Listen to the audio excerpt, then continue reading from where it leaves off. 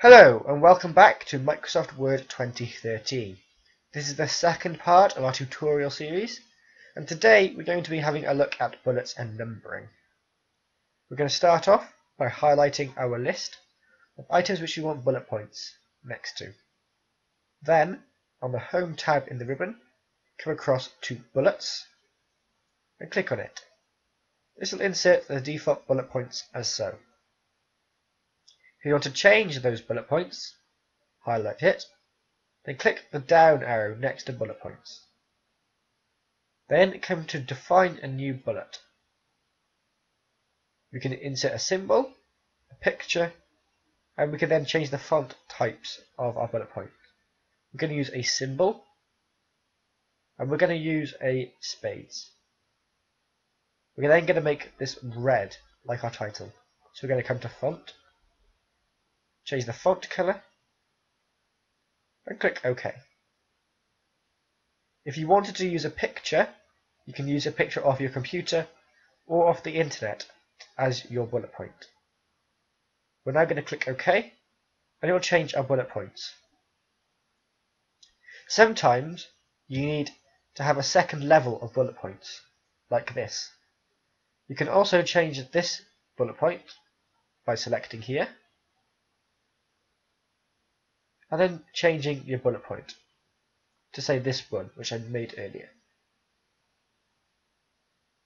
To get a second or third level, you just press the Tab key, and it will keep changing the level.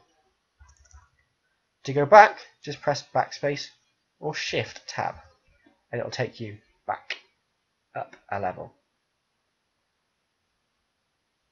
We're going to get rid of these bullet points now,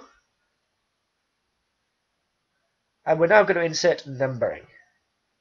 To insert the numbering, come across to Numbering on the Home tab and click on it. This will insert the default numbering. Highlight it and click the down arrow. You will now be presented with a series of different ways of presenting your numbering. I'm going to go with this one. Click the down arrow again and click Define a new number format. And click on Font. Here we can change our font and change the color. Again, I'm going to change it to red. And I'm going to click OK. Click OK again, and it will change color. Again, with numbering, like with bullet points, you can have second levels. Here, they're going to become letters, so we have 1A, 1B, etc.